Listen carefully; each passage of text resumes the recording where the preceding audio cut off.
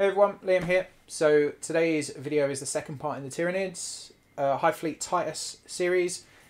As I said previously, this is going to be a short series. It's only going to be 3 videos, but today's video we're going to be covering how I painted the blue carapace and the blue chitin in general, and also how I did the blue brain on the Tyranids and how I've quickly blended it to get that faded transition. And I'm also going to really show you that actually it's not that well blended. These are army pieces, so I haven't spent a huge amount of time on it. Like I said in the last video, I can't spend a lot of time on it, so I'm going to show you how I quickly blended it and how I hid those bad blends with the brush strokes and the veins and that sort of stuff. So it's going to be a short video, but I hope it's helpful.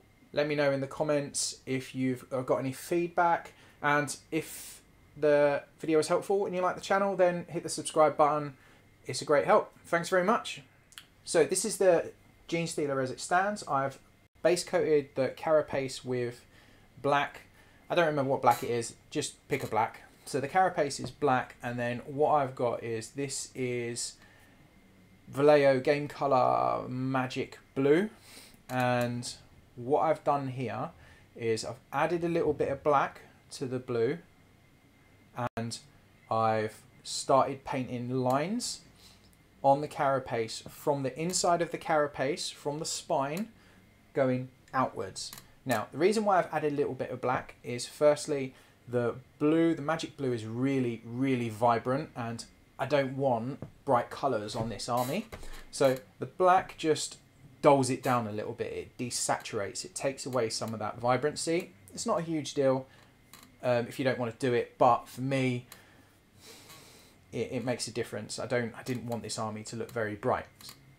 So the process here is nice and simple. We're doing it exactly the same way as we did the skin. Remember, this whole model is all about painting lines. Now, I will say, from a teaching point of view, from you learning or you becoming a better painter, this is actually a great way of painting to really improve your brush control, because painting lines is actually really important when it comes to higher quality painting. It's a skill that's amazingly helpful. But anyway, so you can see on screen, nice and simple, start from the inside and then work your way back. The reason for this is remember, where you remove your brush from that model, you're going to have the brighter mark, and where you put that brush on the model, you're going to have a less bright mark. So we're using our brush stroke and our control to straight away give us a transition. Where you start the brush stroke is going to be not as bright as where you remove the brush stroke. So really important. And as you can see, I've literally just painted lines.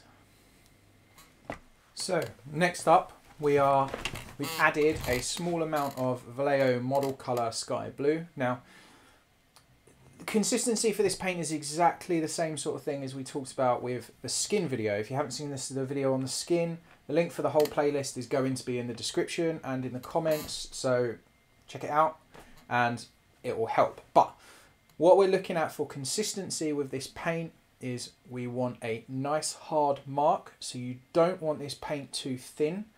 So this probably got 1 part water to 1 part paint, but the idea here is that it leaves a nice hard mark with hard lines at the end on either side of every mark. So if your brush stroke is 1 line, either side of those lines you want to see you don't want a soft transition from the color next to it, you want a hard transition, you want a hard line, because we're building up these lines to give us the effect that we want. And when you're thinking about your consistency, actually we're not even worried about the paint being too thick to obscure the details, because there are no details here. We are creating details with this paint. So if the paint's a little bit too thick, it's not really a problem. The only time the thickness of the paint is going to cause you an issue is with fluidity. And what I mean by that is how easily your paint flows on the model. How much resistance are you getting on your brush when you move it from one point to another? I know that seems crazy. It's quite an advanced thing to think about. But if you run your brush along a model and you're not getting a nice hard line, you're not getting a nice consistent line, sorry, then that paint is probably too thick because it doesn't have enough fluidity. It doesn't flow well enough. So just something to think about in that regards. But all we're doing here with this particular colour is we're going over everything we've done, but the marks are slightly smaller. We're not going as far in towards the spine as we did previously. And the reason for that is we just want that progression. So we've got black, blue, lighter blue. And also the gaps between these lines, we need to think about that. Remember, we don't want a solid blue everywhere. If some of the previous blue shows through on these blue lines on the chin, that's great because it just adds interest. How much of a gap you leave between the lines, that's entirely down to you. Personally, I'm going to vary it across the army. And actually at the end of the video, when you see the Broodlord and the Gene Stealers together, you can see that the Broodlord will actually has less gaps between the lines. It has a more consistent and more solid colour progression, whereas in the Gene Stealers have got a lot of gaps. It's a very different finish. But I think when it comes to painting more organic materials, a lot of variation is a really good thing. It makes things really interesting. So you can see I've gone over it. It's really nice and simple. This is a really simple process. So once you've done this, next step is just exactly the same, but we're going to use that pure Vallejo model color sky blue to get the last final highlight. And we're just going to do it in really small places, in very small areas. And I'm not even going to do it towards the whole carapace. I'm only going to do it towards the two top shoulders, but I'll speed the video up here because you don't need to see all of it. You don't need to hear me ramble over the whole thing.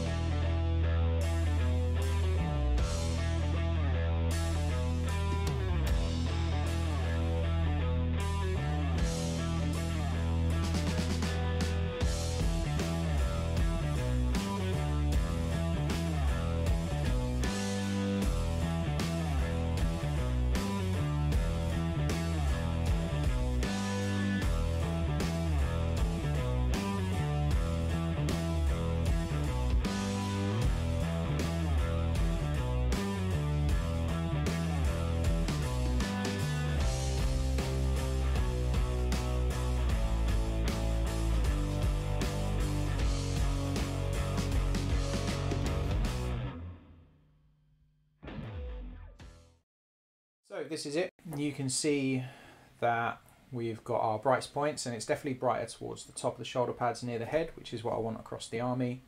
And it's quite a simple process. Right, so next up we are going to paint the brain.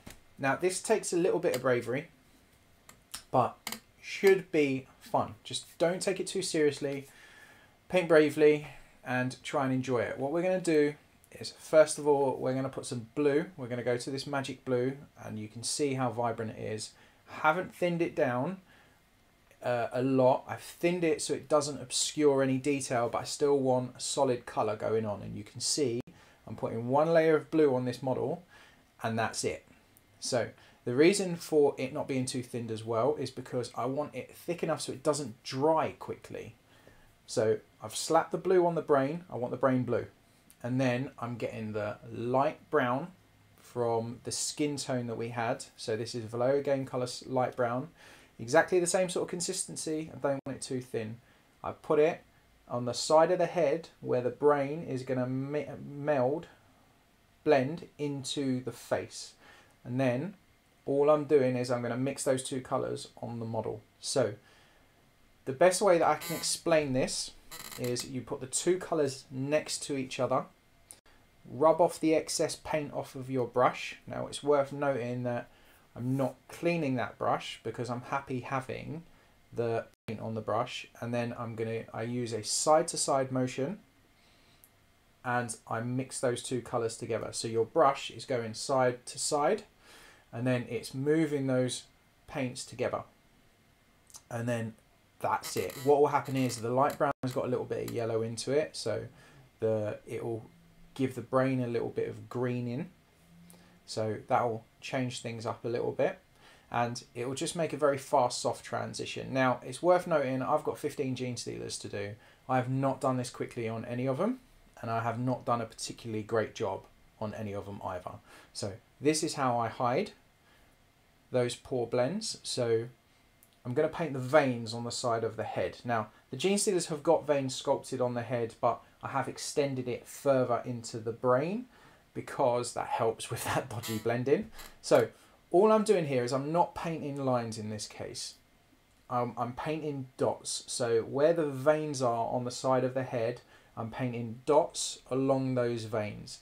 And the reason for that is the dots will make that mark inconsistent. If you do a line, it looks very unnatural having this very hard, straight line with these consistent edges to either side. And you don't want that. So if you do it with dots, what happens is you get an inconsistent line. So the edges are not all the same. The width of that line is not the same diameter. And you also get an inconsistent paint mark. You get, because your paint in one case is going to be more opaque on one dot and less opaque on another dot. So it gives you a nice inconsistent line. So this time we're painting dots, I'm afraid. But you can see it on the side of the head now. I'm following those lines. And then when the sculpt disappears, so it no longer has a sculpted line, a sculpted vein, I'm extending that with just by painting more dots further into the back of the brain. And straight away, just by doing this, most of these Gene Stealers have got one or two on the side of the head. Because these models are so small, it very quickly masks that dodgy blend that we've done. Now, as always, if I was doing this for a client or if I was doing this as a competition piece, a display piece, I'd be far more careful about it. But this is an army. I've got a lot of models to paint. So this is one way of quickly masking that dodgy blend that you've done on these Gene Stealers. Last stage of painting this Gene Stealer. My problem with this at the moment is the blue is too vibrant, so I need to tone it down.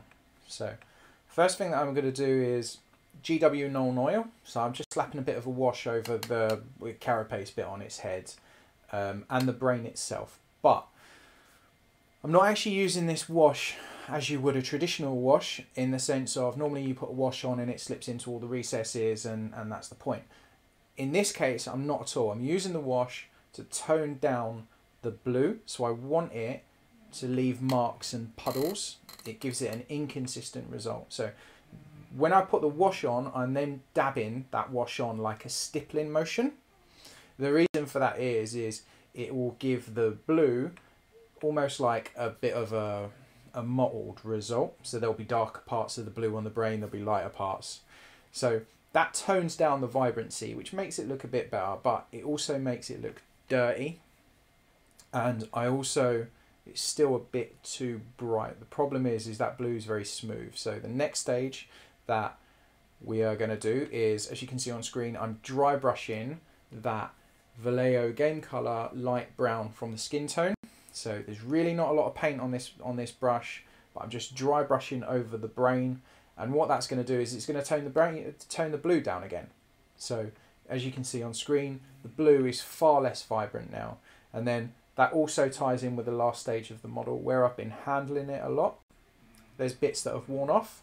So over just the top sections like the claws and the ridged carapace, I've just done a quick dry brush and then that covers up any bits that may have worn off. And that's it. That's the process for painting the brain and painting the blue carapace. So the last video, I'm going to show you my process for basing, how I made the base and how I get a lot of variation in how it looks, so it looks a lot more natural, and also how I painted it. So it's going to be quite a quick video, but I think for the completion's sake, I'm showing how to do the Tyranids. I should show how to do the basing.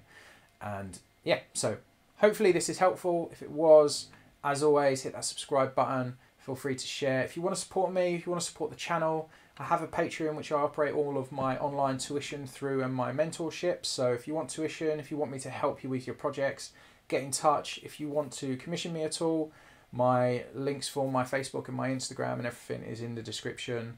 And if you want to check out any of the other videos, the link for the playlists for this one will also be in the description. So thanks very much and cheers.